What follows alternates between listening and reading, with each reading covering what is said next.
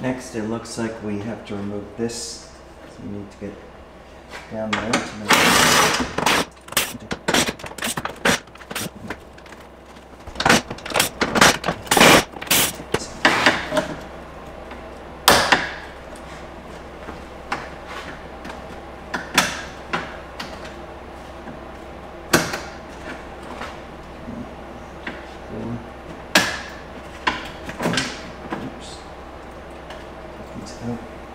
Lose them.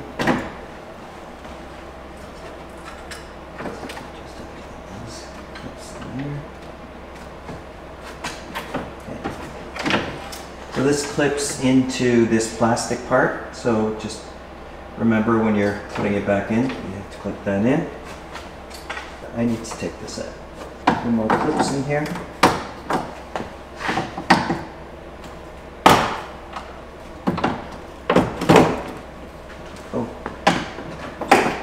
Easily. So this is the guy we're going to replace. There's a manual pull switch here. It's attached to these red pull tabs. You go into there, you can yank on those and it will open the frunk. So we've got a tight situation here. Will this come off? Yeah, we need to pull this guy on.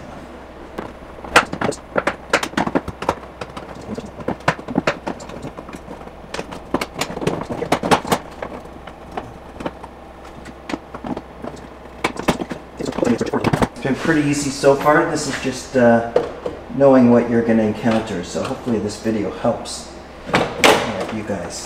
There we go.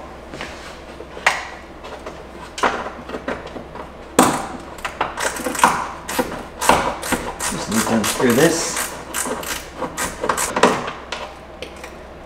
Okay, so those are both there. I'm just going to grab out a magnet. Just don't want to drop these. So I'm just going to pull them out. Right, just yeah, simple. Switch. I kind of love it when things are easy. So these, you just, super simple, you just remove this single clip here.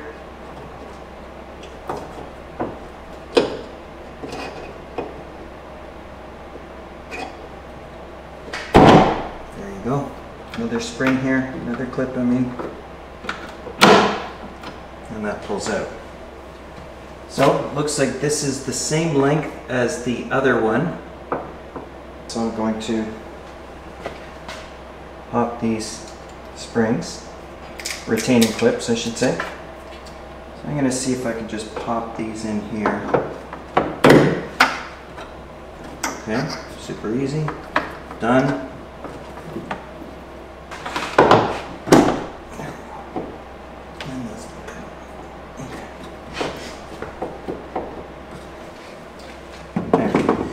Not hard.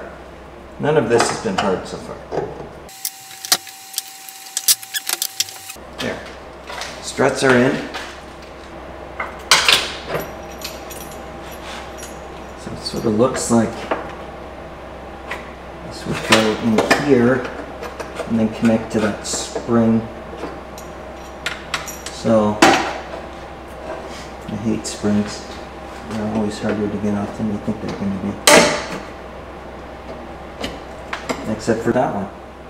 Comes in this bag here, and that's the spring. Now, I think we're gonna have to take this guy off. So yeah, of course we are. So we get the other one in.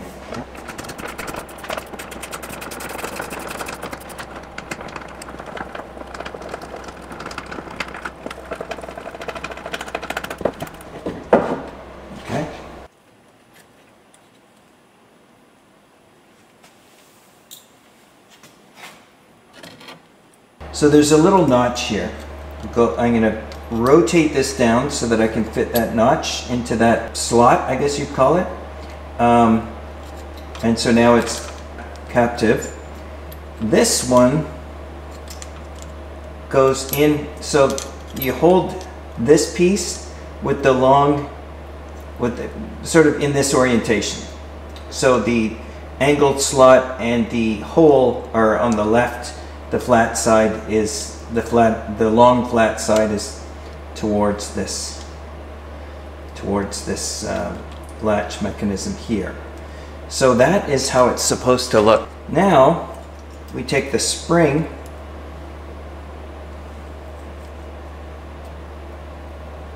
put one side in here, stretch it, put the other side in there. Okay, so now we've got this whole thing set up. Put this on here.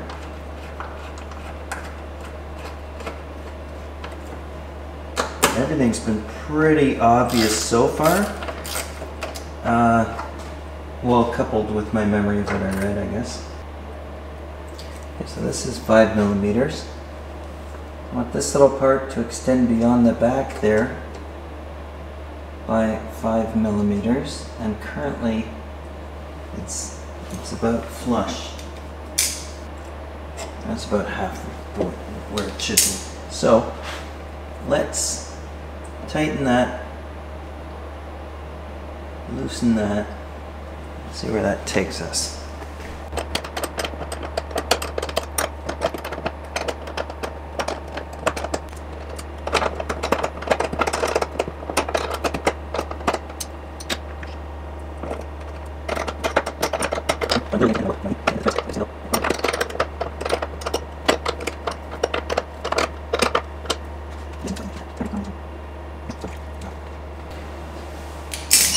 Just remember you have to hold it here because this wants to turn. Okay, so this is the front of the car. Got the module back there. These two red straps are the emergency release straps that you've probably read about or seen, and they can be found behind this little door here. Okay, so if you need to get into the car, if it's an emergency, you take off that little door, you just pop it off, and you'll see two red straps, one with a loop in it. You stick your finger in the loop, you pull down on it, and it will release the frunk. So we're still retaining that safety feature. This guy here was plugged into this white connector here. Okay, I unplugged this. Okay, so now it looks like that. You'll notice on our cable we have one that looks like that as well. Okay, so this is going to plug in instead, and then this guy, you're going to plug the old one into this. So I can't sort of hold the camera at the same time, but I'm going to put this, plug it into there, and then put this end and plug it in to this white connector right here. You can probably barely see. This guy has to feed back down along with the old release straps, okay? And we're gonna make it so that you can pull this and it will activate the electronic lock.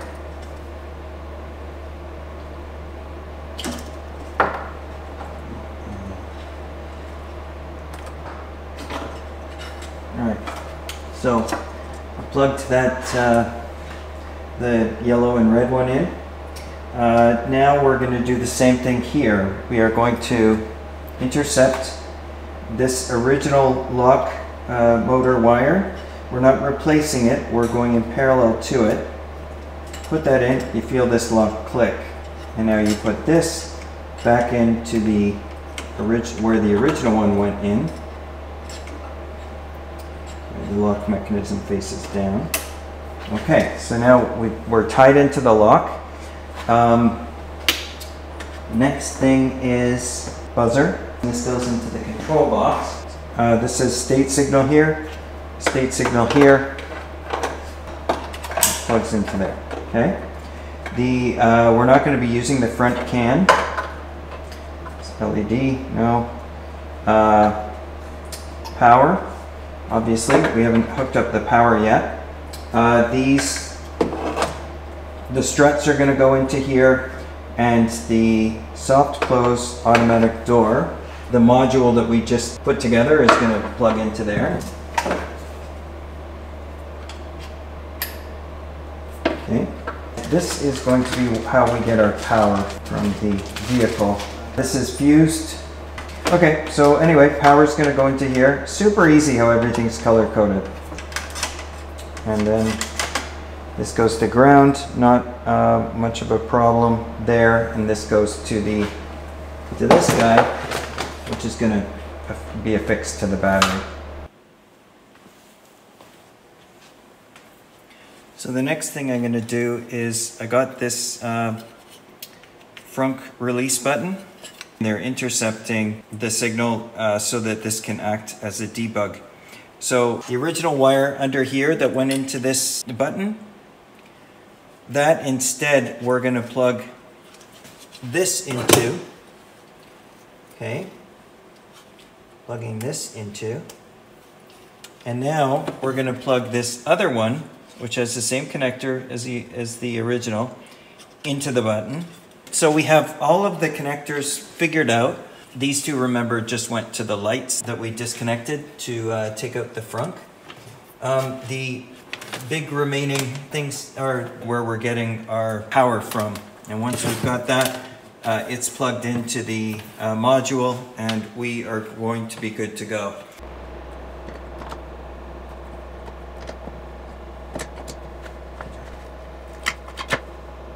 This is going to go on the positive